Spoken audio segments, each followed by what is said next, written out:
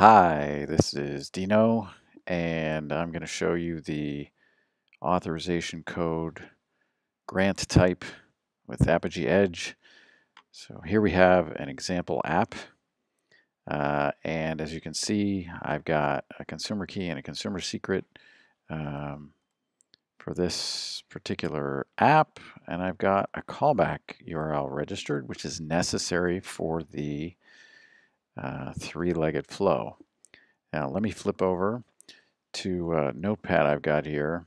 The way we kick off the authorization code grant is with a get to the authorize endpoint. And what is required for that is specifying the client ID, the redirect URI, a response type of code, and then any scope that was necessary. You can also extend this to include things like a nonce and state.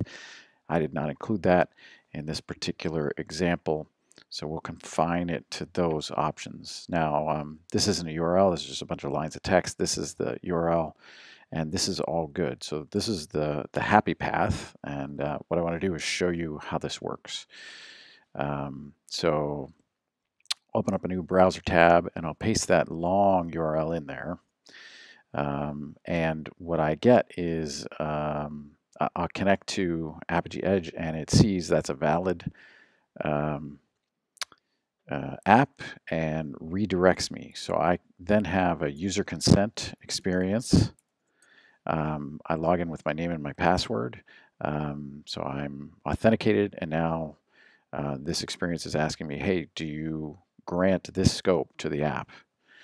And I can consent, and I've got a that handler registered, and I get the code back. So this is a valid code. I'm not actually going to exchange the code for a token, but that step is just the next normal step.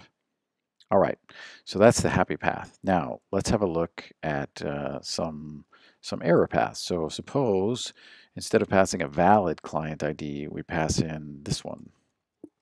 So let's go to the same browser tab, we'll paste that in. Immediately I get, hey, that client ID is invalid. Of course, with Apigee Edge, you have control. As an API proxy designer with Apigee Edge, you have control over this error message. It doesn't need to look like this. It can be whatever you want. But in any case, it validates the client ID and sees that it's not valid. So that's what you get with a valid invalid client ID. So the next thing we'll try is a incorrect redirect URI. And as you can see in this example, I've got the same host name, same scheme, HTTPS, same host name, but then I have a path that is not it's not consistent with the path that is registered for this developer app. So I'm going to paste that into the address bar, and what you'll see is I do get the login screen, and I can log in, and I can consent. But what's going to happen is when it comes time to issue the code, the OAuth version 2 policy will issue an error. And it will say, hey, that's an invalid redirection URI. That thing that you passed is not as is registered for the app.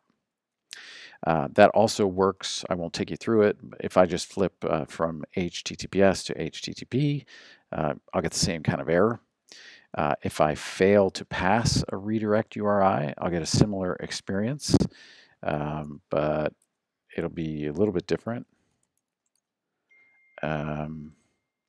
So I'm actually missing the redirect URI, and the validation fails that. And then finally, what I want to do is show you what it would look like if I passed in a custom URI scheme. So in this case, instead of HTTPS, I'm going to use my URI scheme, and I want it to actually work. So what I'm going to do is edit this app and change the registered callback URL to my URI scheme and keep everything else the same. Now, my URI scheme, colon, whack, whack, all that stuff, it doesn't mean anything. This isn't something that a browser is going to be able to interpret. Nonetheless, it is a valid URI. It could work on a mobile device configured to handle that URI scheme. So this is completely valid. This is a valid configuration. Okay, Now what I'm going to do is grab the URL that contains that redirect URI, and you can see my URI scheme is there. So I'm going to grab that URL and once again paste that into Browser tab to kick off the authorization. Before I continue, what I'd like to do is view the developer tools for this browser. And again, we'll authenticate. And the page asks me for my consent. And I clicked consent. And then what happened? Well, let's have a look.